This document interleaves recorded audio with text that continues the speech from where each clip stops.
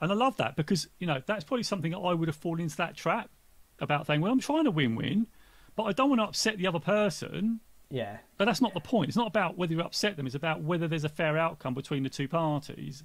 And I think sometimes that's where we can fall foul because, you know, I don't know what, you know, I know for me, I do like to be liked, right? So that could be potentially one of those things where you could fall foul of that. Oh, well, you know what? Well, look, you get it your way and I'll just negate what I need so you get what you want. But then that's really a win-lose. It's not a win-win. So there is that element where you need to stand up for yourself and you do need to say, hey, this is what I want, but there might be some sort of negotiation. But it's about making sure that you're able to express what you want in a way that the other can consider so you can both negotiate something that works for both of you, right? Rather than one of you capitulate. If they go, do you know what, don't worry about it, you just take it all. And there is a temptation to do that as well, isn't there? If someone said to you, hey, look, don't worry about it, you just have that. It's the other way, isn't it? 100%, yes. They may be saying that, but what do you think they might be thinking, right? They're thinking, oh, well, you know, I can't be bothered. Look, let them win. But then they're never going to come back to do business with you. They don't, you know, the bank account's going to shrink and the whole thing's going to start falling apart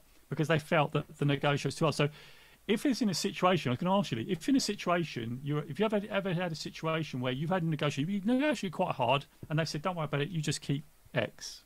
Have you ever had that happen? And if you have, what's been your experience? What, where they've almost backed out of the situation?